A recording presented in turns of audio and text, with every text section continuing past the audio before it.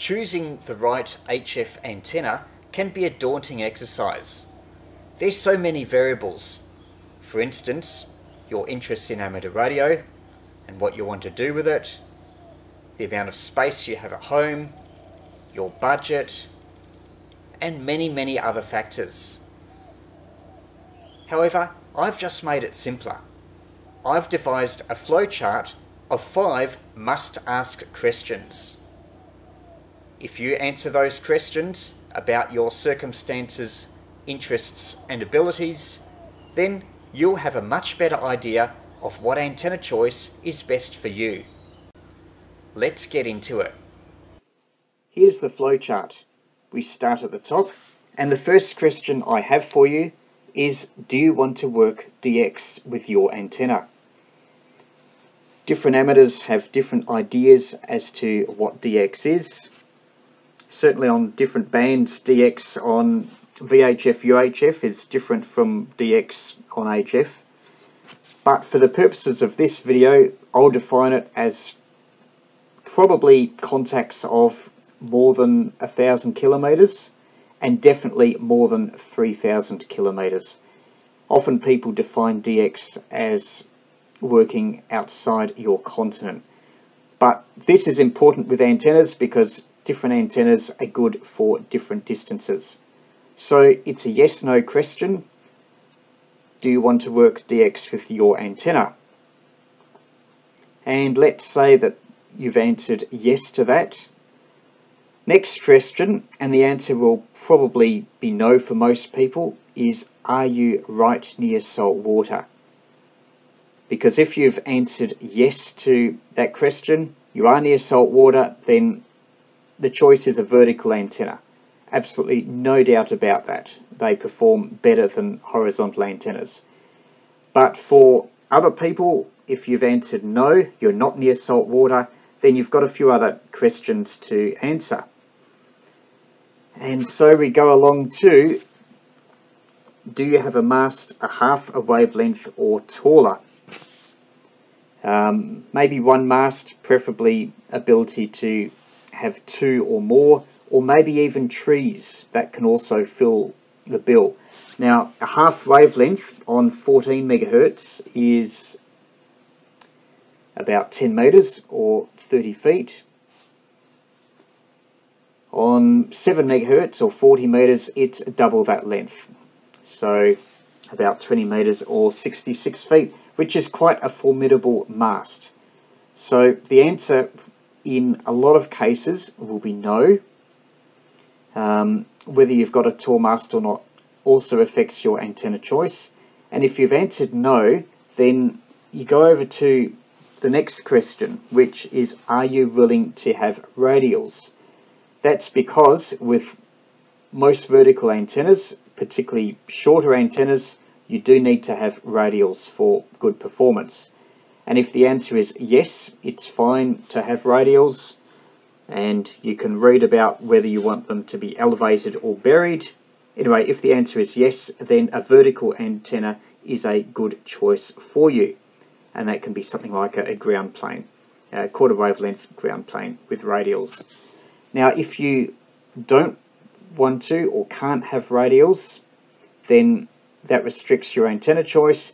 And if you follow the arrow, you can see it goes back up to, do you want to work DX?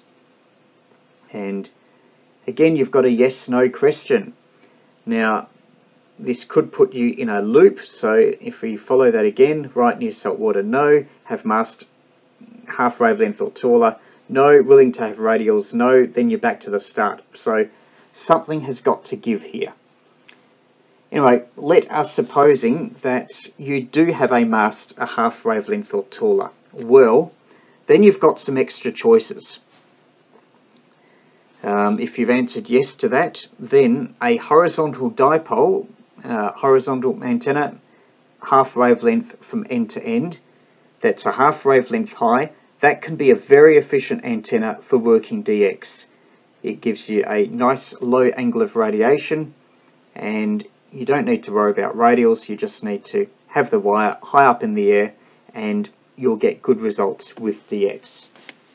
So Now, if we look at some of the other options we haven't looked at, if you are forced to compromise, like if you can't put up a mast a half wavelength or taller,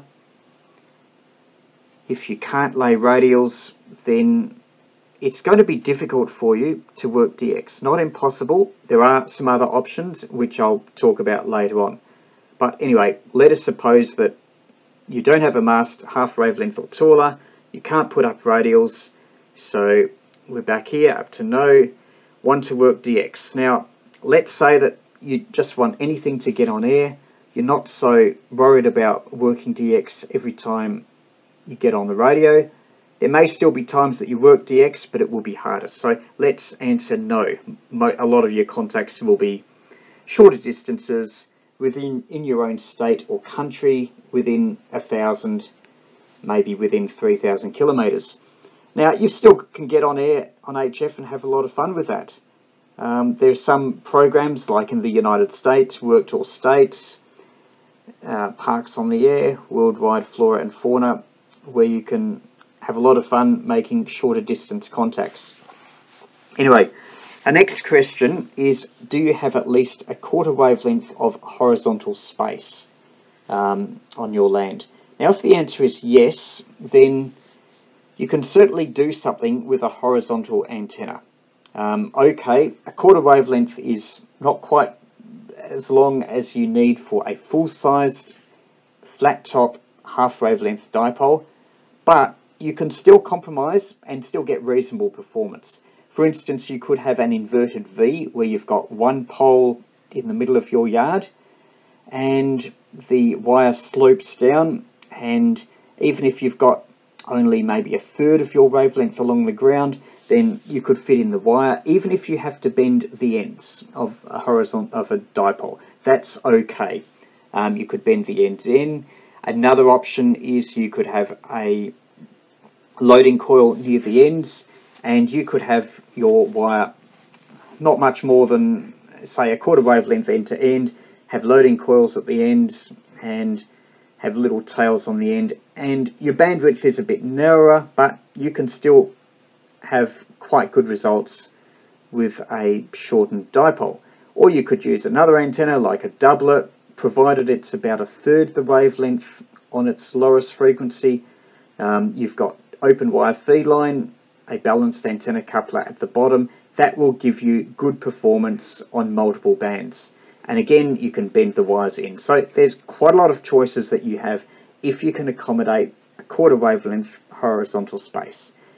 Now, if you can't accommodate a quarter wavelength horizontal space, but you've got a little bit of yard space, then there's a few other things that you can consider. See where I've got no, follow the line, and you might consider an inverted L. You've got some of the antenna is vertical, some is horizontal. That will be good for a mix of local and DX contacts. A lot of people use that type of antenna on 160 meters if they don't have much space. But for even 80 or 40 meters, that will work fine if an inverted L is an option on those bands. A loaded dipole, I've mentioned before, with the loading coils near the end. A small transmitting loop, that is another possibility. That can be really small. It might only be 1.5 or so meters wide and operate on the HF band. But if you can put up something bigger outside, I would suggest considering it. And that's why I've got the arrow going to the vertical. Now, a vertical outside without much in the way of good radials will work. It might be quite noisy on receive. You might not get very good distances, because if you look at antenna modeling, the performance will not be particularly good. People say that a vertical can radiate poorly in all directions, and especially for something that's only a quarter wave, or even worse, it's got traps and not much in the way of radials, then that can definitely be true. But at least you've got something to be on the air. If you look at the radiation patterns, the low angle is quite poor. There'll be a bit of a lobe at medium to high angles. The signal strength probably still won't be as good as a full-size dipole, but it is something, and depending on how you set it up, you may be able to get it to operate on several bands. And it could even be quite efficient on the higher HF bands. So that's why I've got the arrow going to a vertical, if other options are not so appealing to you. So this is a look at various antennas. I haven't covered everything.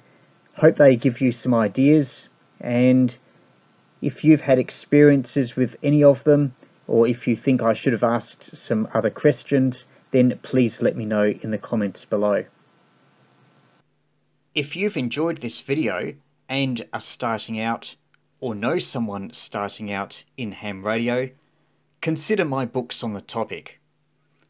In the USA, consider Ham Radio Get Started, and in Australia, the Australian Ham Radio Handbook. These books give you ideas on facets of amateur radio, what you can do with it, and the basics of setting up a station. There's also a lot of detail on making contacts, something that beginners often stumble with. Books are available on Amazon by searching their titles, or you can learn more from my website vk3ye.com.